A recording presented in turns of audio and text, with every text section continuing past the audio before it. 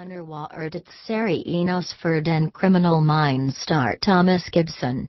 Nach einer Auseinandersetzung am Set wurde der Schauspieler und Hauptdarsteller von seiner Rolle als Aaron Hotchner entbunden. Der Criminal Minds-Hauptdarsteller Thomas Gibson wurde wegen einer Auseinandersetzung am Set gekündigt. ABC Studios, welches für die Serie verantwortlich ist, gab dies in einer Stellungnahme für wenigen Tagen offiziell bekannt. Wie bekannt wurde, soll Thomas Gibson einen der Drehbuchautoren während einer Meinungsverschiedenheit getreten haben. Wie Deadline berichtet, wurde dies allerdings nicht der Ausbruch, denn der Schauspieler am Set an den Tag legt.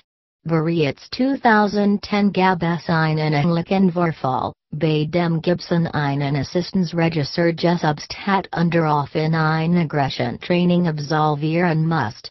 Zudem hat der Star auch immer wieder verbal Ausbrüche gegenüber Schauspielkollegen und Crew-Mitgliedern.